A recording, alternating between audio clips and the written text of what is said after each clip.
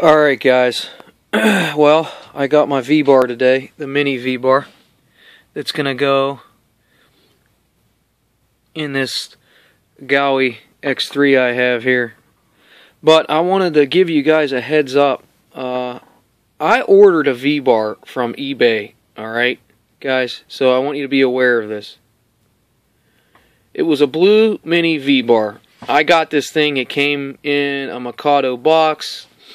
It came with, it was running version 5, and the disc that it came with was 5.2, and the guy that sold it to me said it was brand new. So, long story short, I took it out, I tried updating the software on this mini V-Bar that I got, and come to find out, every time I would try to update this thing, it would give me some type of error message, failed to connect, and all this stuff. So I contacted Mikado, and I tried transferring this V-Bar that was so-called new. So I put the serial number in, and I didn't know the email address. So if you don't know the email address, they want a log file or a picture of it that's running, a picture of it that's when it's hooked up to the computer. So I did that. Didn't think anything of it. 2 days or a day later, Rainer Vetter, of course, I don't know if you guys know, if you guys have V-Bars, you probably heard this guy. He's all over the internet with problems and setups and all kinds of stuff. He wanted to know where I got this V-Bar from. So I told him I bought it from this guy on eBay. I gave him his email address. Long story short, an hour before that, he tried registering it. Come to find out, it was a clone V-Bar. And I mean, it was a clone so good, you couldn't even tell.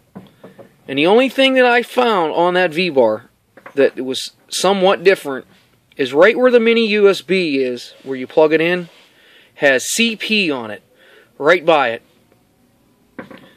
And I gave Rainer the serial number, and the guy that I bought it off of eBay sent me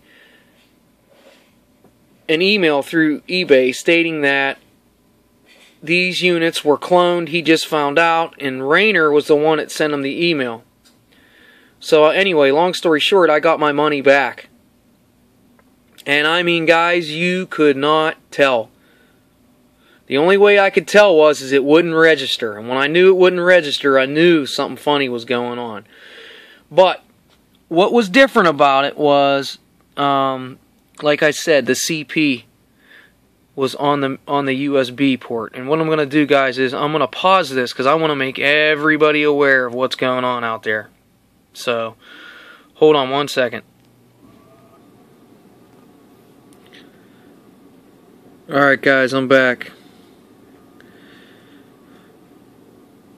The way I kind of figured out something was funny is that the sticker, the Mikado sticker that goes around the V with the channels right here with RX1 and RX2, it had bubbles underneath it. It was really weird looking. It didn't look, it looks like they just didn't apply the sticker very well, you know, and I've never had a V-Bar that looked like that. It was perfect. So that was my first, that was my just first clue that the thing was, it just didn't, something didn't feel right about it. The second thing is that right there, that USB right there where it says USB, to the right of it had the letters CP on it.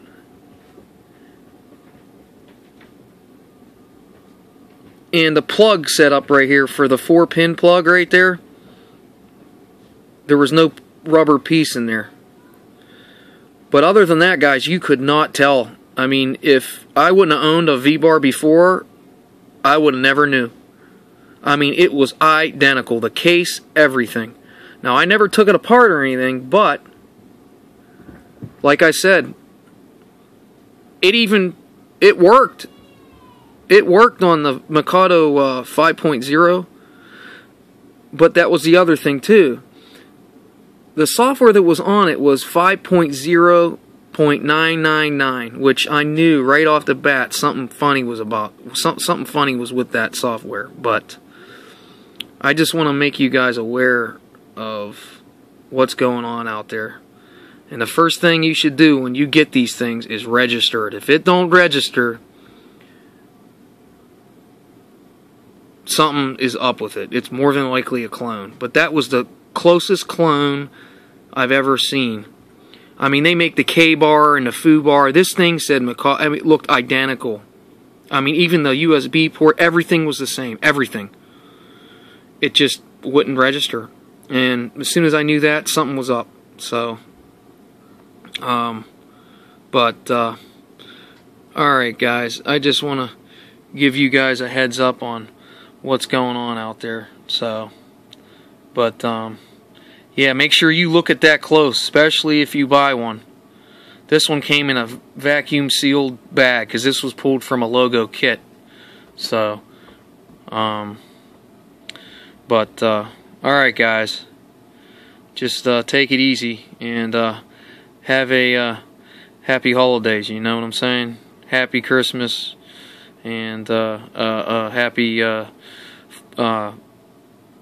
New Year. So, okay guys, take it easy.